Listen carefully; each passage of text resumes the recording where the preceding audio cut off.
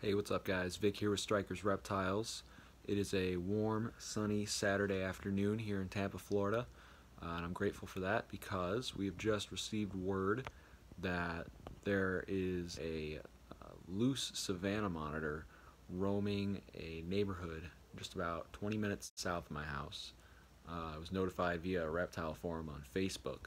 So myself and a fellow concerned keeper are going to be heading over there and seeing if we can catch this guy and get him off the streets.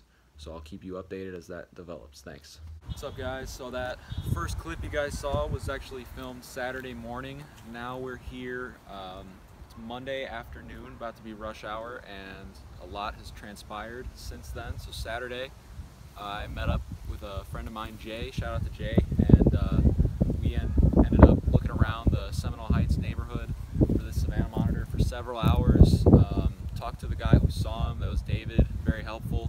We were just looking around, had no luck. So after a while, we just went to a bunch of neighbors' houses and left our phone numbers, weren't feeling too hopeful. I was really disappointed, you know, just kind of went home and thought about it all night. And then the next day, Sunday afternoon, we had a breakthrough where I received a phone call from one of the few neighbors that we were actually able to leave our numbers with. And they called and they said, hey, remember that big lizard you called about or came to our house about? It's basking in our yard. So first thing I did, I called Jay, he lives closer to them, and he got over there, he caught it. Super quick, and all of a sudden this thing's in our custody. And the first thing I did was start looking for a new home for this guy. Man, he's an absolutely beautiful animal. It's very sad to see that he's been subject to some not too great of conditions for his care, but let's check him out. Hey guys, so this is Waldo. We have found him. As you can see, he's pretty overweight. We actually think that he has some burn marks over here, possibly from having a hot spot that was too hot, like having a singular source. So we're going to be treating that with some betadine. But he's been doing pretty good. He wouldn't drink any water and was pretty lethargic all yesterday. So we actually sprayed water on the top of his head until he started lapping it up. And once he did, he started really going for it. And he became a little bit more active after that. So he's been getting nice and toasty all night. And he's showing a little bit more signs of alertness. He was really flat pretty much all of yesterday. So we're happy that we found him, but we're sad that we don't have an enclosure size for him, so we're going to have to give him to someone that can take better care and have the proper measurements to keep him happy and healthy. So if you look at his arms and legs, his joints really aren't swollen, so we think that he probably does not have gout. He may have fatty liver disease already from being overfed, but we're not really sure. If you guys have seen our Savannah Monitor Jane, she's much leaner, a lot more cut, very active.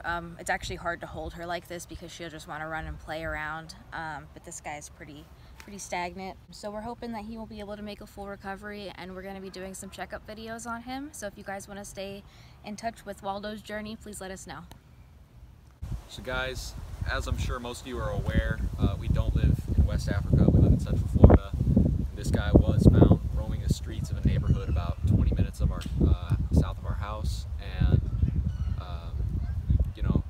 reason would dictate that the reason he got there was because someone released him.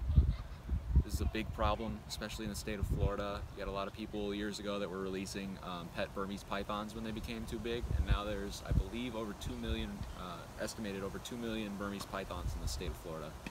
It's really horrible. It's why the regulators and lawmakers have come down on the reptile community so hard in the last couple of years. So on top of the cruelty to this animal caused by releasing him to fend for himself, you also have the horrible toll this takes on the reptile community. This is not a win for anybody. The fact that we were able to get him and we're now going to be able to take him to a great home is a win, but at the end of the day, this is a sad day for the reptile community. There aren't too many cases of Savannah monitors being released into communities in Florida. I don't believe they can thrive in Central Florida. It's warm and humid here right now, but in the winter it frequently drops into the 50s and 60s, which is just too cold for them. But yeah, it's just it's a real shame, and people need to do research research. I'm hoping this video will emphasize the importance of doing research before you get an animal like this. Just because it's $20, it doesn't mean it's a beginner reptile or even a beginner monitor. Alright guys, so now we are en route, taking Waldo to his new home. The day that we started looking for him, I actually started posting in a couple groups I'm in, Savannah Monitor groups, and the one that was most helpful, it's called Savannah Monitor group on Facebook. Shout out to Jennifer and Jordan, they're the admins in that group. Gave me a lot of helpful advice for finding this guy the right home. A lot of people did express interest in this guy, especially when I mentioned that there wasn't going to be a fee for him. You know, my priority was not to make money off of this guy. I just want to see him have the best chance possible. So with all those people expressing their interest, I did ask a lot of questions. You know, I wanted to see that people had proper enclosures. I'm not looking to just give him to somebody who's going to toss him in a fish tank. Obviously, he needs some specialized care due to the fact that he's very obese. He might have fatty liver disease, hopefully not, but it's possible.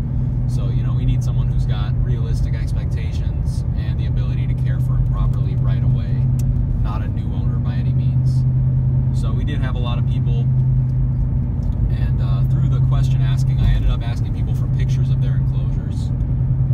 We had one guy who actually sent pictures, we'll include him in the video, he sent pictures that if you Google search Savannah Monitor enclosure, the 7th picture to come up, it's like an 8-year-old picture from Pinterest this guy was sending me. He's like, yeah, I got a Savannah Monitor enclosure, and yeah, I'll take him to a vet.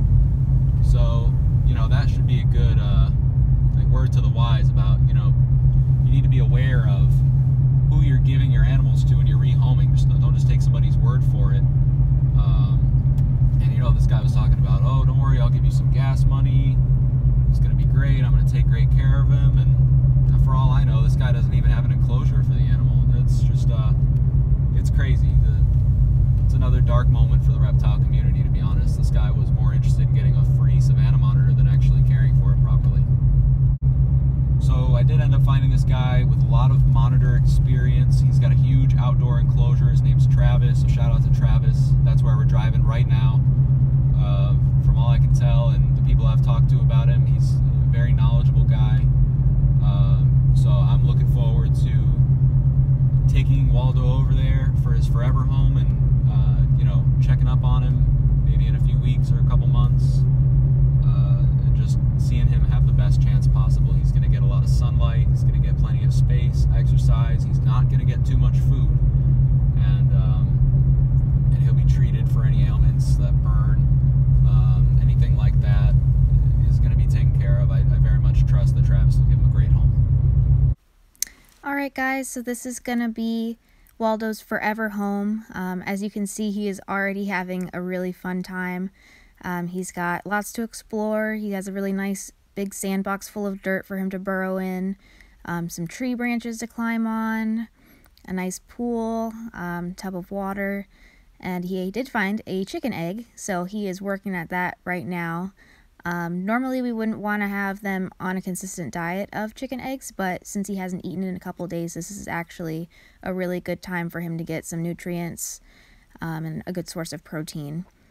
So we're really glad to see him thriving, and thank you, Travis, for giving him a really lovely home to live in, and we'll be looking forward to checking in on him. And if you guys haven't already, please like and subscribe to our YouTube at Strikers Reptiles and our Instagram, Strikers Reptiles, and hopefully we can do some more videos like this. Thanks, guys.